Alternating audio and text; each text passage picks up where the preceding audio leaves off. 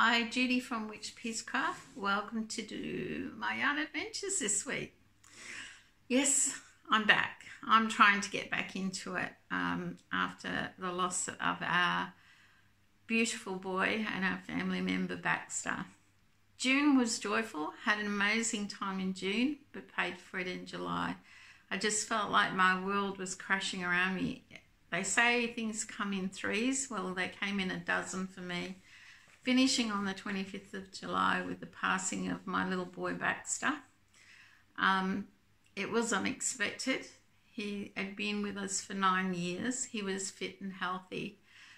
To all those people who sent prayers and lovely messages and contact me, thank you so much, because he wasn't just a dog. He was a member of our family. To explain briefly, I guess, what happened. He was fine Sunday and Monday morning, and Monday night he was a little off his food, but Tuesday morning you could tell there was something seriously wrong with him. We took him to our vets. Our vet took one look at him and wanted him rushed to the emergency vets. His O2 sats were down to 15%. They tested for rat poisoning, paracetamol poisoning, aspirin poisoning, snake bite. Everything came back negative. He fought for about 5 days. He had 2 blood transfusions and was in an oxygen cabinet. On Friday, we got back from path results from a university research centre that he had contracted a bacterial infection that just ravages the red blood cells. Apparently, it's very rare in Australia, but it's very common in Europe.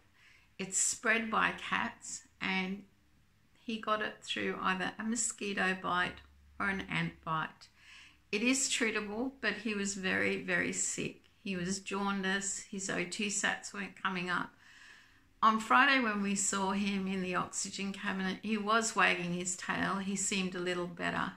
But on Saturday morning, on the 25th of July, his little heart gave out. His little heart couldn't take any more, and we lost him.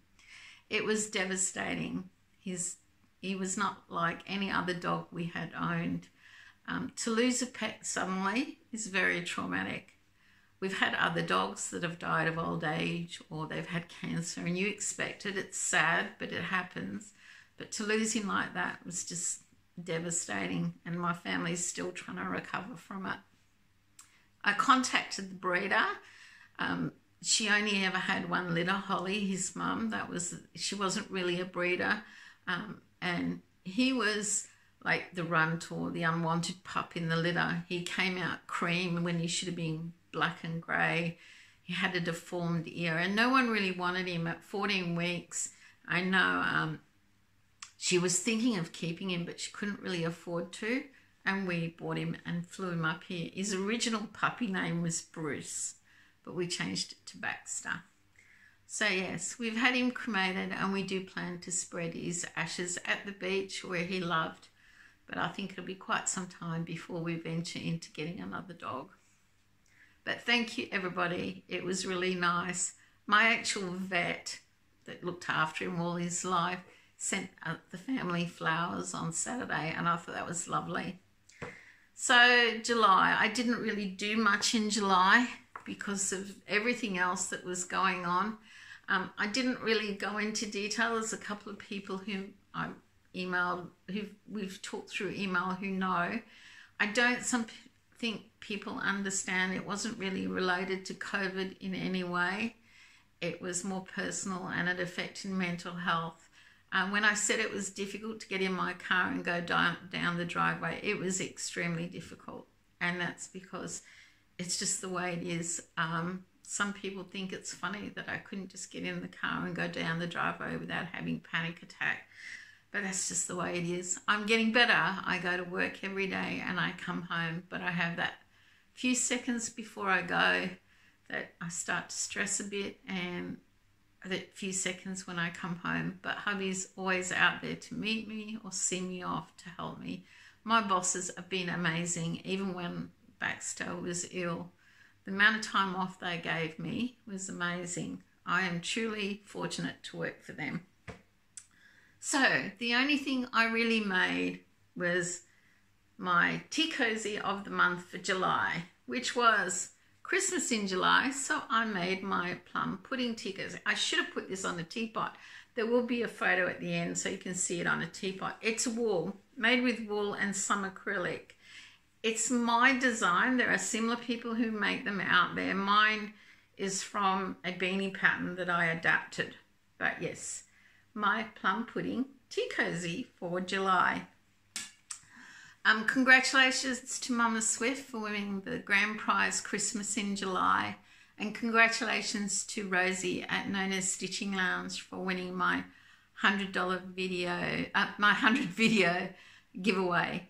And I hope you enjoy your Amazon vouchers. I'm sorry, ladies, I wasn't very creative with gifts, but my mind wasn't really on the job, and a gift voucher was the best I could come up with. But hopefully you'll have some crafty fun, and yeah, I hope you enjoy them.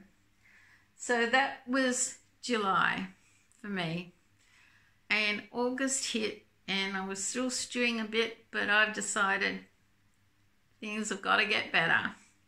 So I came up with my mantra for August after thinking about everything that went wrong in July. So my mantra for August is to focus on the good, because when you focus on the good, things can only get better. And that's what I'll be saying to myself through August. I don't have a lot of brain power for things to like crochet and knitting, anything complicated. I'm quite busy at work because this Sunday is the only day in the year when I work on a weekend, because it's our annual general meeting and my head is spinning with things for that. And when I come home, that little sad moment when Baxter's not there to greet me gets me down a bit. So I've been doing easy things with encouragement from my son. So if you're easily offended, please look away, because I made, and I'm not sure you can see it, the rude word dishcloth. This is in Bendigo Wool Mills cotton. It's reddy orange. It's a funny colour, but I made one and it did make me feel better. So much so that I made a second one in pink. This is the Lincraft 3-weight cotton, and it got me thinking. I had a heap of cotton in my stash, 50-gram balls, and I really like odds and sods, and I thought, well, what am I going to do? So then I started making face washers or dishcloths.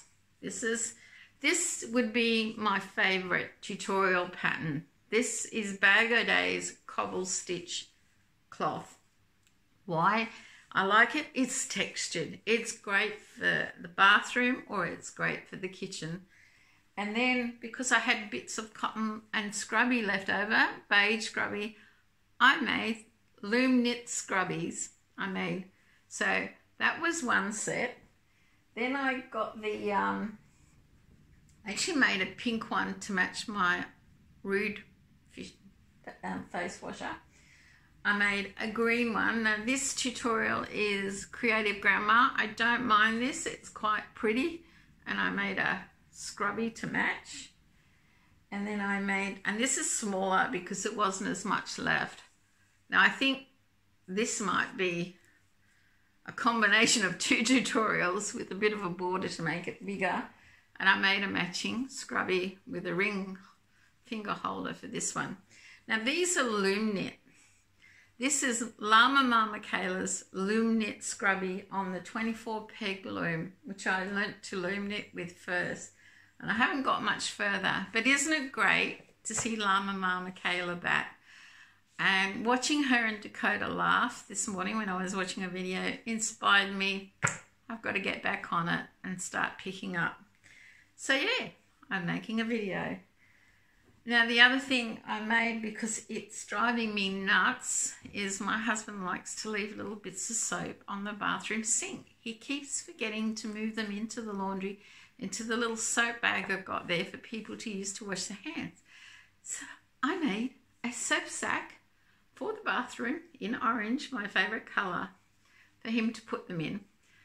this is Krista from the Secret Yarneries soap sack, but I put a bit of a frill on the top. So yeah.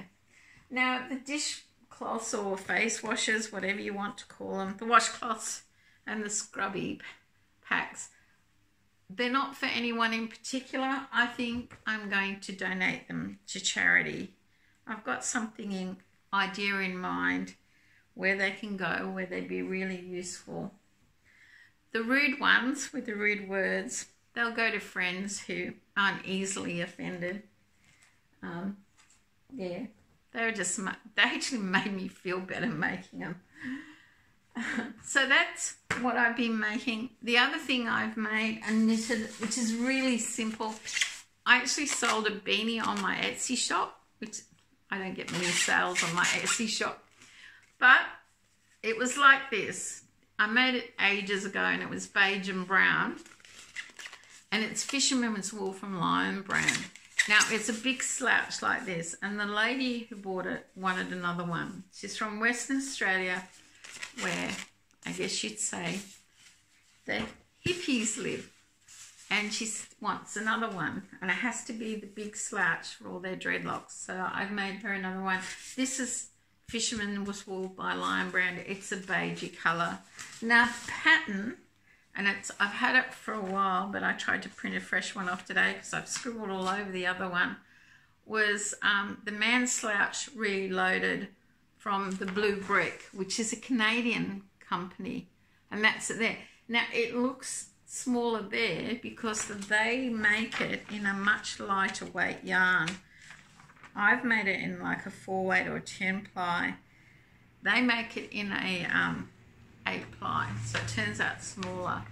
And I actually reduced the number in the cast on to make it small because I knew it was going to turn out big. But the lady who wants that wanted it really big, a big slouch. So that's the pattern, and it is a free pattern. So in the description below, I'll leave the links to Llama Mama Kayla's Scrubby. I really urge you to try some loom knitting. They are great scrubbies. My favourite face washer pattern, Cobblestone by Llama Mama, and a link to this pattern. Now, like everyone else, I've been doing shopping online and trying to support local. Now, I really needed some different sizes in knitting needles, and I'm struggling to get the Shigu needles I want. They're on back order with someone, and I went to the Great Ocean Road Woollen Mill, which is in Victoria, and they're really struggling at the moment with COVID. I didn't buy any of their wool. It's I think it's mainly alpaca, and it's a bit exy for me at the moment because I did a lot of giveaways in July, so I didn't buy yarn. But I have had Addy needles before. They're okay. I don't like them as much as Shigu, but they will do a good job. So, and they had the 2 sizes I wanted. And the other thing I got is needle huggers, the little teddy bears. Now, they actually had them nearly $4 cheaper than Spotlight, including delivery. All of this arrived really quickly, but it sort of sat on the table unloved while I was a bit off the planet, so to speak. So yeah, where are my notes? So yeah, I've used up quite a bit of my cotton stash. I still have a bit to go. So I haven't done anything on my Phoenix cowl. Sorry ladies, anything complicated's been pushed aside. I haven't done any more Tunisian crochet. But I have nearly finished my 100-day project, the Doctor Who scarf. The 100 days is due on August the 8th. I have a few things to do and hopefully I'll have it finished in time, so check out that video. I did make something else. Hopefully I'll get that finished. And you can have a look at my 100-day project, the Doctor Who scarf. Boy, is it long. I haven't measured it yet. So our wonderful yarny sister Dana at Dana's Wonderlost Creations, Dana at Wonderlost Crochet has come up with another great idea. Now in the USA, the 11th of August is National Crochet Day, and she wants to have a Fibre Hearts Day, and you leave little fibre art gifts around for people to find. You leave a little note, if you found this, I now belong to you, that sort of thing. So make sure you leave a comment on this video, because on the 11th of August I might upload a video and you might find a little surprise in there. Because even though I'm not in the USA, I'd really like to support the National Fibre Hearts Day, which is the 11th of August, and the 12th of September is International Crochet Day. So there you go. 2 months where we celebrate crochet. That's it, guys. It hasn't been easy, but I'm getting there. And thank you once again to everyone who sent such lovely warm wishes and hugs and everything. Until next time, make sure you take care of each other and have at least one crafty day. Bye for now.